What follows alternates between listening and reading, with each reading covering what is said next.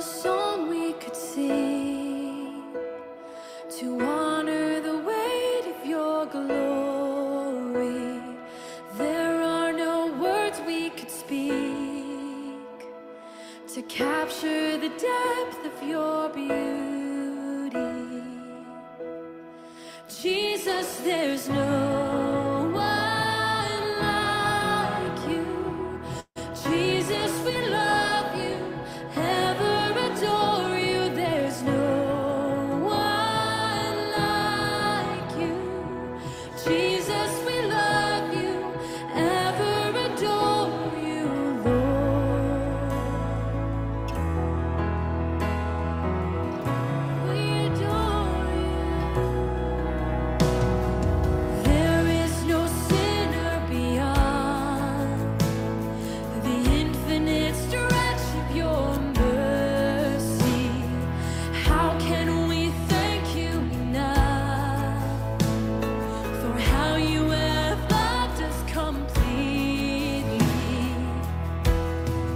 Jesus, there's no one like you. Jesus, we love you, ever adore you. There's no one like you. Jesus, we love you, ever adore you. There's no one like you.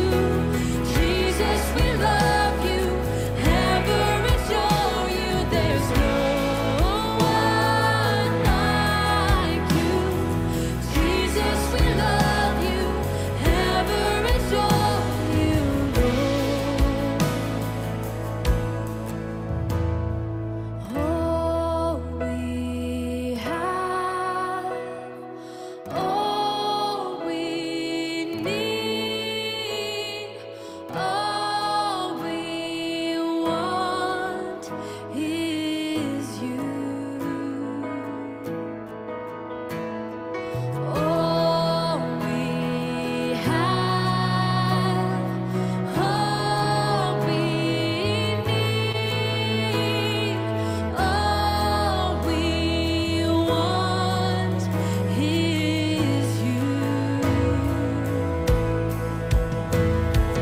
All we have, all we need, all we want is you. Jesus, there's no one like you. Jesus, we love you, ever adore you. There's no one like you. Jesus, we love you, ever adore you. There's no one like you. Jesus, we love you, ever adore you. There's no one like you. Jesus, we love you, ever adore you, Lord.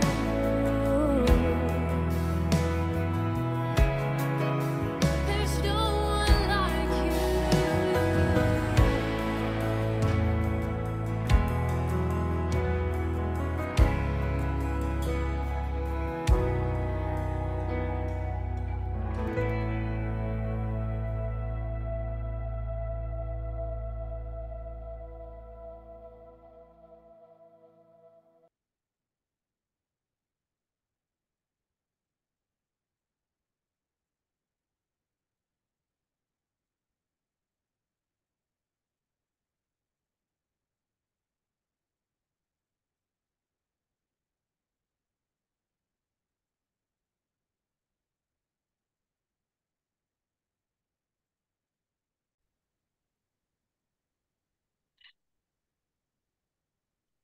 Good morning.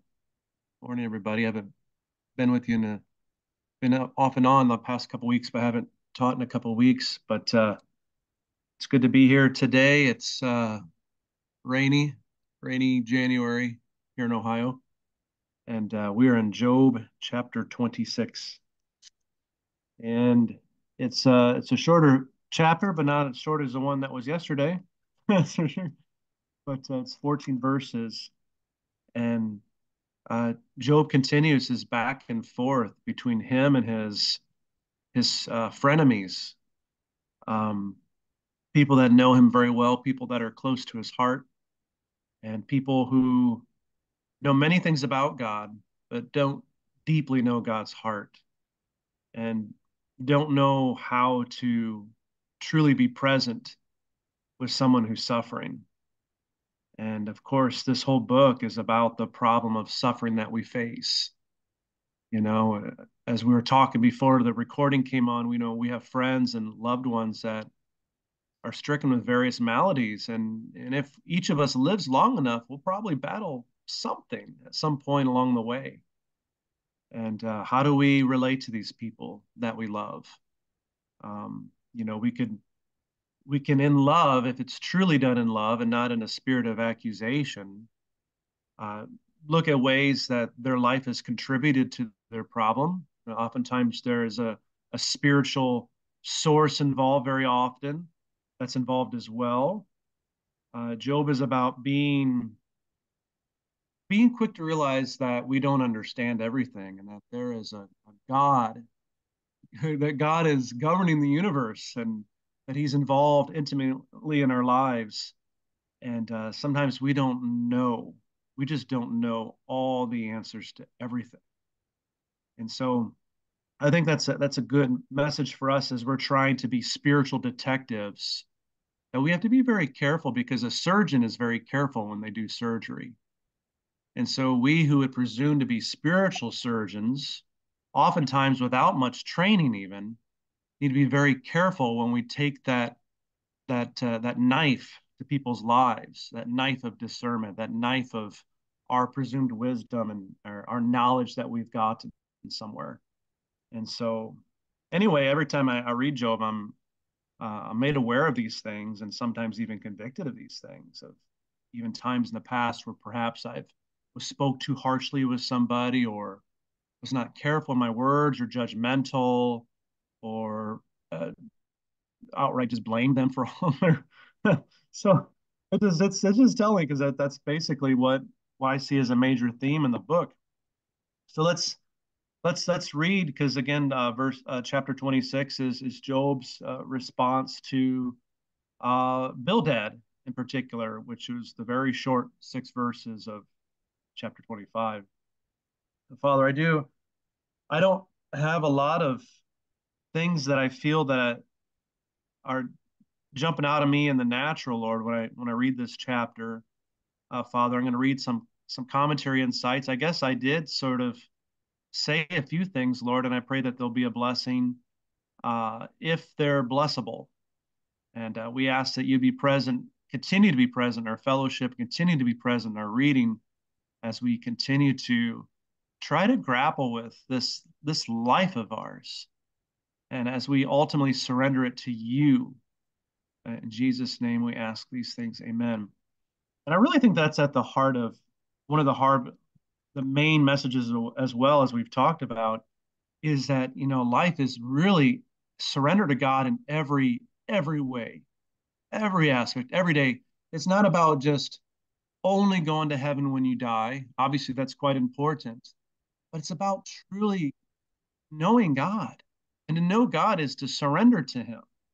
And the things that we don't understand, it's not about understanding God like we could just like dissect Him, like we could have Him all figured out. He is so far beyond our imaginations. He is in many ways, although he's revealed himself to us through his revelation, on the one hand, he has revealed and we can know so much about him, and know his character and who his heart is, that he is a God who's entered into our history. So we do know God and we can know him. But in other ways, he is far beyond our understanding because we are his creatures. We are his creatures that he's elevated to the status of sons and daughters for those of us who put our faith in the Son, Jesus Christ. But in some ways, he is inconceivable. He is invisible. He's incomprehensible and yet eternally the same. Those are the lines of an ancient prayer service, you know, that the early Christians would worship to. And so, and I think that's the one of the major themes, that God is God and we are not. And so we worship a God who put the stars in the sky.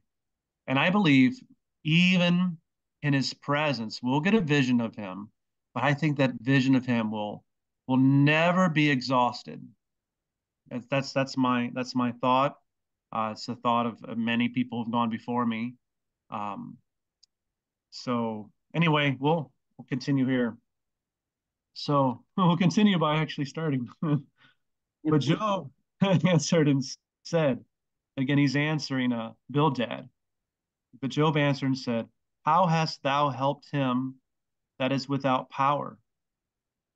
How savest thou the arm that has no strength? Hast thou counseled him that hath no wisdom? And how hast thou plenteously declared the thing as it is?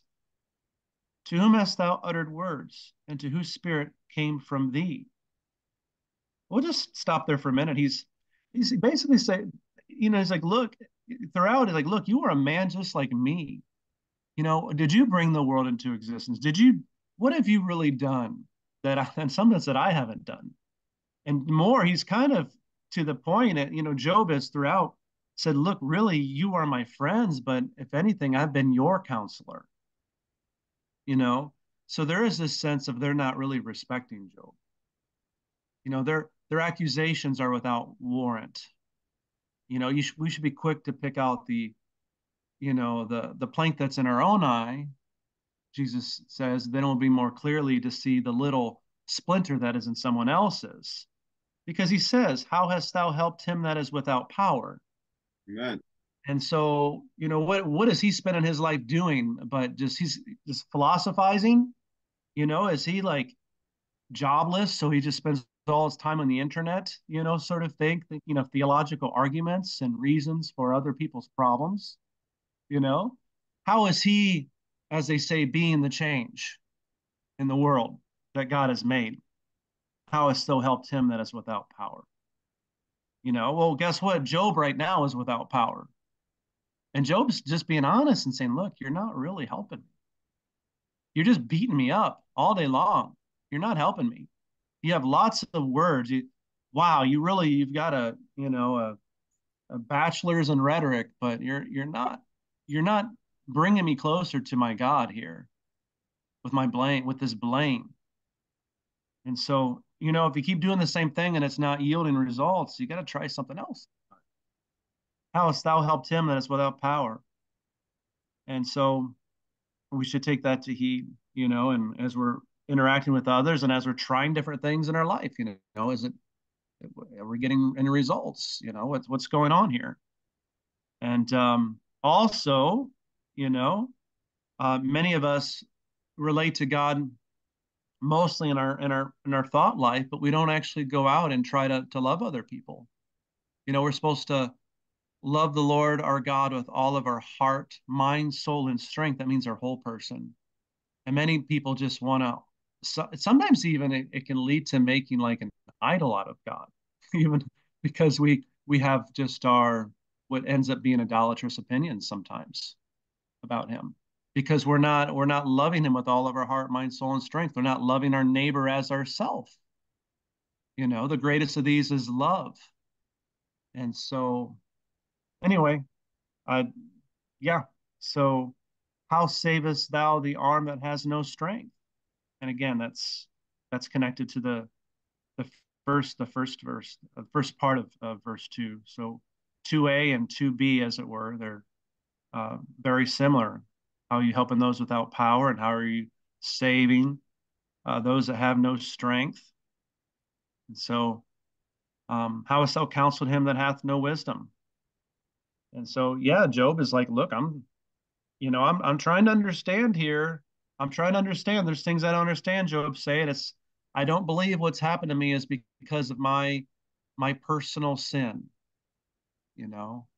And again, this is written, so that the Jew will understand that not every bad thing that happens is the result of people's personal sin.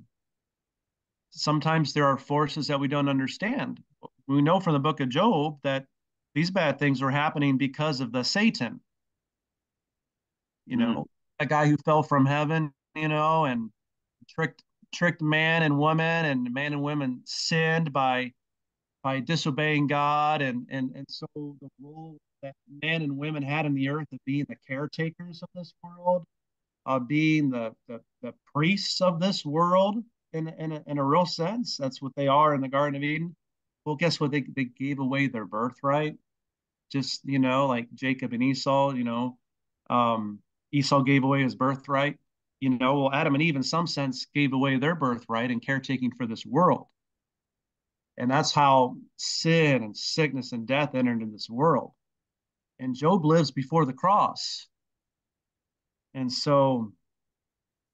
um, so Job's trying to figure out what's going on. And this book is for us and for the ancient Jew to know that some things are in this world because there are spiritual forces involved. And we are all born into a broken world. Let's not forget that. There are people that are born with birth defects, Mm. terrible maladies from birth. There are people born with demons from birth, that's where most of them get in there. And so we've entered this world, you know. Yes, we're made in the image and likeness of God. Yes, it's there, but there's also a lot of brokenness. And so be careful, Everyone's facing a great battle, and we don't know what that is. We don't know. And so, and how hast thou plenteously declared the thing as it is? So, in other words, he's like, you're just not doing a very good job diagnosing the problem fully. And to whom hast thou uttered these words, and whose spirit came from thee? And so, look, you're not the source of all things. Like Pastor Charlie oftentimes says, I'm not all that in a bag of chips or whatever. And he realizes, we have to realize who we are, you know? And so we are like dust, we, in a sense, we're from the earth, we will return to the earth. And so there's room that all of us should be humble and just realize that, be still, that, and know that there is a God. And again, Job's friends did the best when they just came in sackcloth and sat with them. And so dead things are formed from under the waters and the inhabitants thereof. Um, and again, this is the notions, the afterlife that they had. Hell is naked before him, and destruction hath no covering. And so before God, hell itself is naked.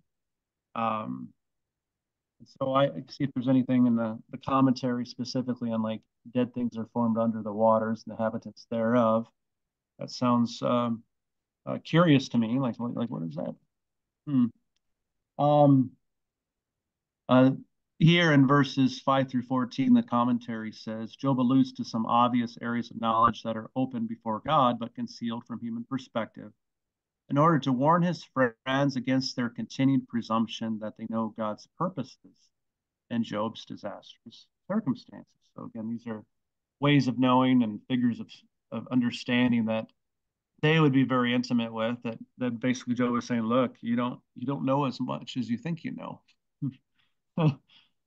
And so he stretches out the north over the empty place and hangeth the earth upon nothing. And so this is allusions to God's power and his might. And so um, again, things are clearly known to God, but are hidden from our full understanding. The state or realm of the dead is not visible to humanity. That would be like under the waters, Sheol, and Abaddon, but is naked and has no covering. Again, this idea of the water being underneath. I mean, we have this notion in Genesis that before even the flood, that there are waters beneath, and that there was a midst that would erupt and water the land before the rain came. So these notions are maybe that's a similar notion here of there kind of being water and shale. And so this is we know that Job, some of surmise is the most ancient literature, perhaps in many ways, at least some of the ideas of its origin. So I don't know, but it's pretty old. It's pretty old.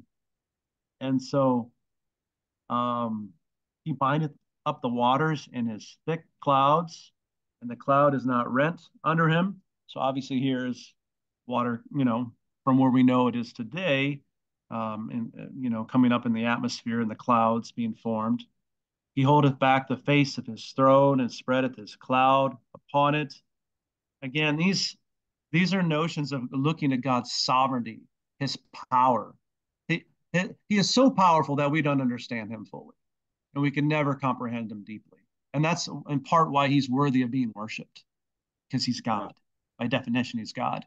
If we could understand him fully, he could be some kind of idol that we think that we could control. But we can't do that. We are the creature, not the creator. Yeah. He hath compassed the waters with bounds until the day and night come to an end. And wow, just again, he's incredible. He's incredible that he upholds all the earth within his power. That of his son, the word Christ, who's true God, that he fills all things. Jesus fills all in all. Jesus ultimately, though he is created as man, and although properly understood, he is the word who proceeds from the Father. That's ancient Christian theology, which is rooted in the Bible, that we all have all inherited. Nonetheless, Christ fills all in all. So I mean, Christ is God. He fills all in everything in every way, and so not just some mere created being, which was an ancient heresy that's still very alive today. Um, the pillars of heaven tremble and are astonished at his reproof. So it's like God is holding the world together with his power continuously. So now he didn't just create and then let everything go like a distant watchmaker. Like he holds all things continually in his power, in his sight, in his right hand. And, he divided the sea with his power and his understanding. He smiteth through the proud. So that's amazing. Like he separated as we know, the waters from the waters and the land from the sea by his power. And then we would know by his understanding, he smiteth through the proud, that we should not presume to know everything. We should not presume to have the answer to everyone. We're gonna have to know that, look, we're gonna be counselors to people, we're gonna offer some knowledge, but we should fast and pray the way Job's friends did. That should be our main response. And then when we do offer something to them, we're going to have to know that ultimately God is the one that's going to have to reveal himself to them and their Job situation. Because that's what God did with Job. He showed up for him, but he had to go through his struggle first. Job had to go through his difficulty. He had to take up his cross in a sense. And so we're going to have to realize as recipients that we can't always go to the man of God. We should, but the man of God is not God. The man of God is just a fellow servant, just like we are. The man of God has his own problems and his own responsibilities.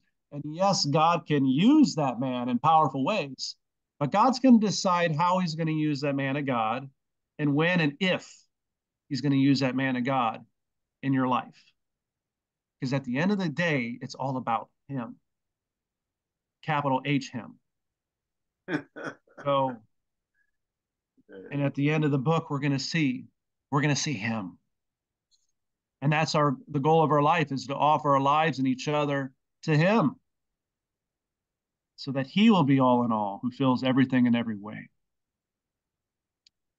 And I think that's an example for us as we're reading this book and as we're struggling, going through issues. The book of Job is about suffering, that ultimately we have to look to him. And he's the one that's going to come through.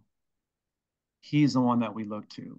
And all of our sleepless nights and all the pains in our bodies and all the problems that we have with our kids and with our friends that we thought were friends, sometimes even, yes, we're going to have to look to him.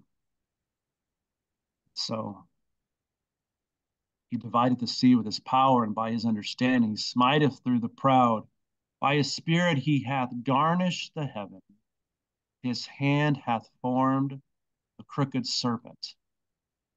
And again, this serpent, Leviathan, and he's formed everything.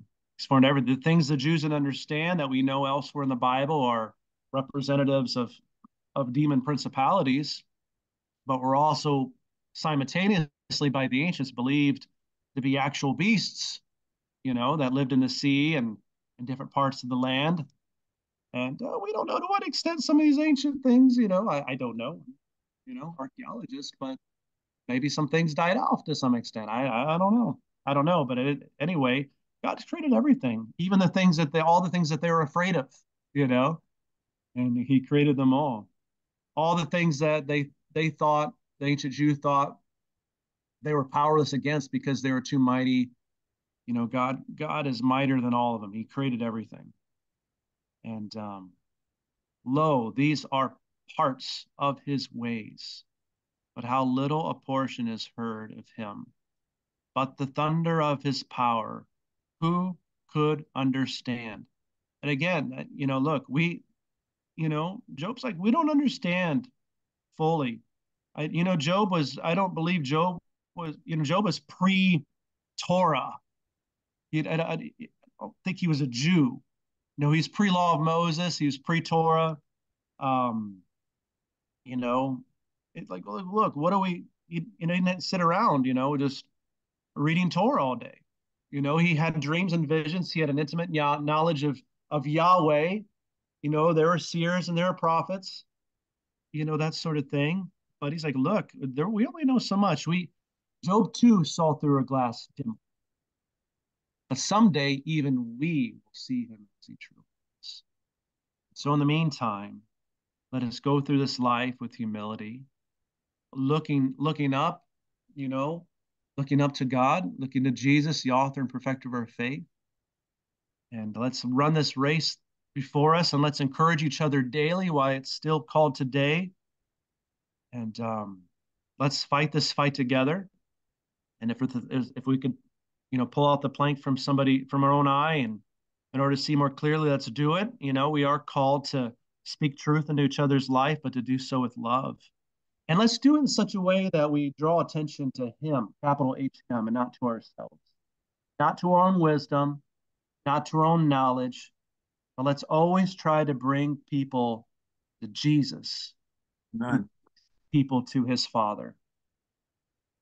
Our purpose is to be empowered by the Spirit of God to bring people to Jesus, who brings people to his Father and ours. And so that's what I have. And God bless you guys. Amen.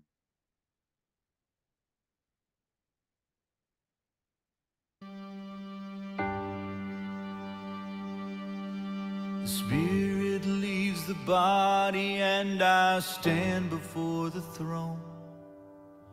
The angels sing songs to the King as I'm asked if I can show one good thing that I have done, a reason I should be allowed to stay. All I can say is Jesus, the blood of Jesus,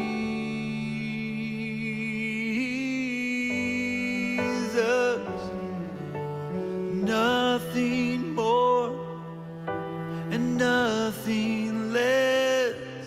My only claim to righteousness is Jesus.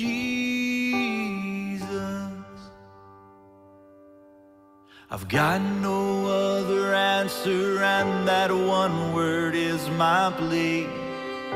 My hope, it rests on nothing less than the one who died for me. the mercy of a Savior and his cleansing blood that set this sinner free. Oh, glory be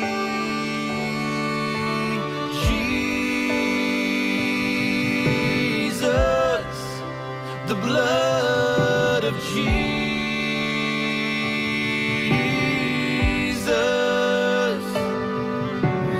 nothing more and nothing less.